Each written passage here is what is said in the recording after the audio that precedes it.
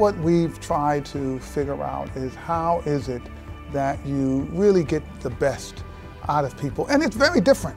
For some folks it's money, and for some folks that's not what motivates them. And if you are using one strategy for everybody, you're going to reach some people, but there are going to be a lot of people that you really don't see sort of gravitate and make that big jump.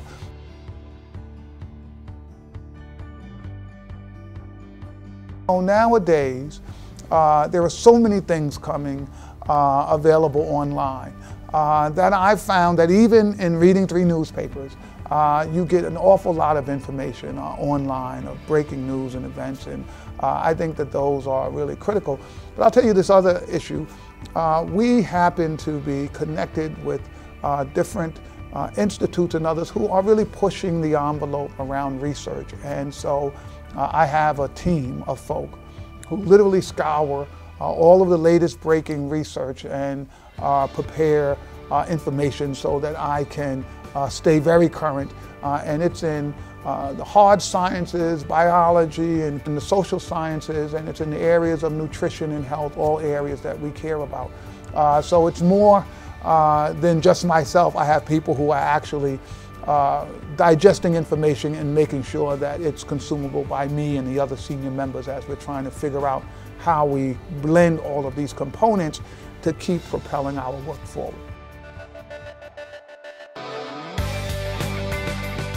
We are building a school right in the middle of one of the largest and most notorious housing projects in Harlem.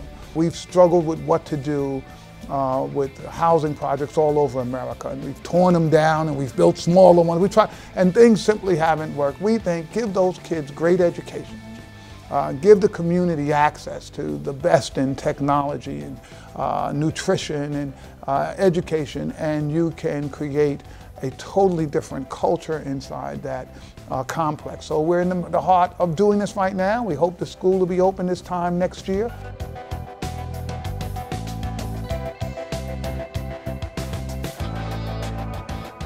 I really believe that these times call for innovative thinking. People are so nervous about coming up with something that someone else might consider to be unorthodox, that mostly you get a lot of people trying to say the same thing in more sophisticated ways because they feel like it's impressive. And I think we need a group of folk who are prepared to sort of get off the beaten path and to think about some of these ideas more radically, knowing that a lot of the ideas you come up with, they're probably not going to work, they're not going to be realistic. I know if we keep doing what hasn't worked, thinking that somehow, changing it a little here or there is going to make a difference, we're simply not going to get the kind of innovation in this country that I think we need. I think in the businesses that we're in, we need a kind of forced innovation that you see in technology. Anyone who thinks the current, whatever it is going to be that same thing 3 years from now has no idea how quickly people have decided you must innovate. I think that's happening in some sectors, and in some sectors I just don't think we have had a lot of innovative thinking. We need to get that going in America.